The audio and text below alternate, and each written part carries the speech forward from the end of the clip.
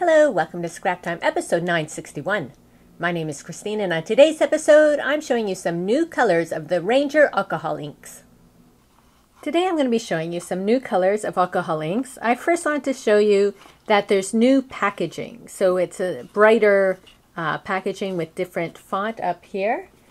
This gives you some idea of the old packaging, and then this is the new packaging. So you can see the brighter and the new font there.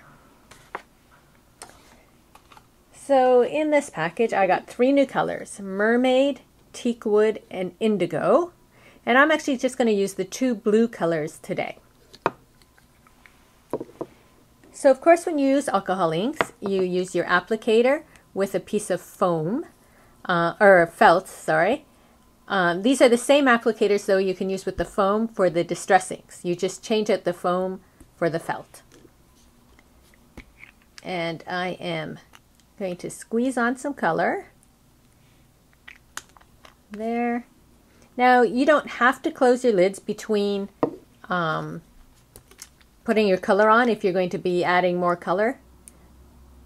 I just do it because I have a tendency to possibly spill it, and I don't want the ink everywhere. So I always put my lids back on, but you don't have to, it's not going to evaporate. Just grabbing some blending solution. Okay, so these work great on glossy paper or glass, plastics, anything that you wouldn't normally put ink on. And you just want to bounce it around and rotate it so you can see how dark that indigo is. So if you wanted more of the lighter color on, you would want to put less of the indigo and more of the mermaid. So I'm just sort of covering up my background. So it's quite dark, so what I'm going to do is add blending solution. So I'm going to put some blending solution onto my felt.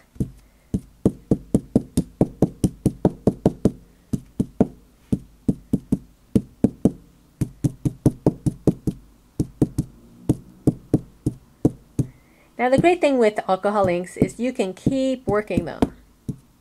Every time you go over it, it's going to change where it is and the look of what you're making. So I might now go on with just some mermaid and see if I can even lighten it a bit more.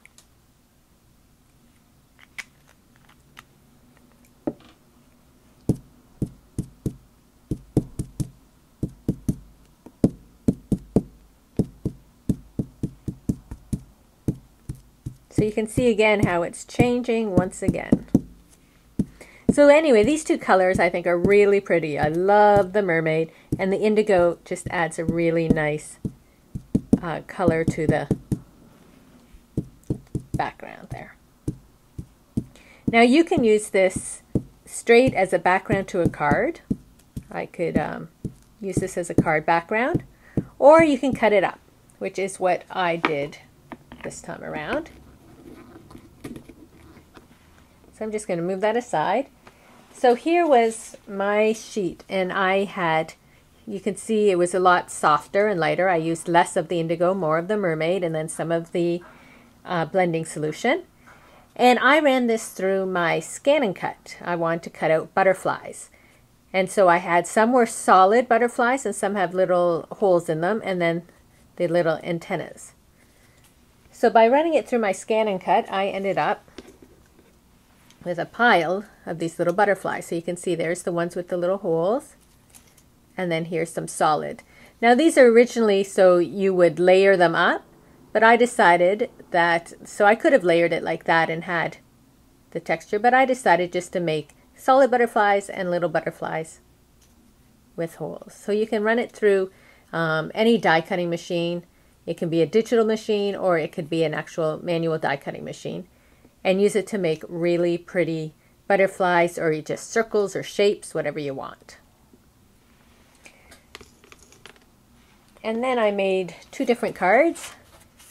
I took some backgrounds I had previously made and then just added the butterflies, and you can see how beautiful the blue just pops off these pinks. Here I did a little lineup of butterflies, and here I used the enamel accents just to draw the little path of the butterfly. And then I stamped using a Lawn Fawn stamp set. So this is another great way to use your alcohol inks to cut up the shapes so you have all that beautiful texture just in smaller portions. And that is some new alcohol inks from Ranger. Well, that's it for today's episode. Be sure to check out our website at www.scraptime.ca. And on our next episode, I'm showing you some new dies from Lifestyle Crafts for Albums Made Easy. So please join us. Thanks for watching Scrap Time.